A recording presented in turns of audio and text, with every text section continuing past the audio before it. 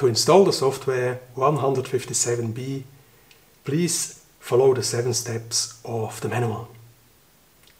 First, download the software from my website and unzip it. Well, in my case, Safari is doing the unzipping automatically, and I have here now the software uploaded. Second step, switch off the module and then connect it with a USB cable to your computer.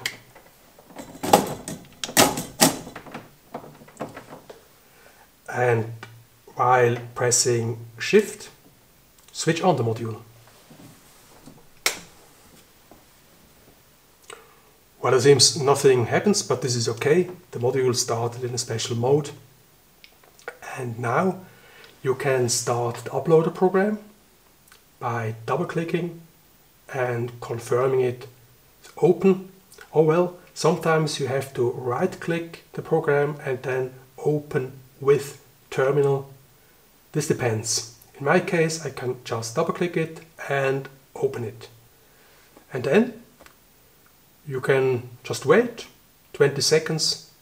And as you see, the uploader program will upload the new software to your module and restart it. The last step is just to remove the cable.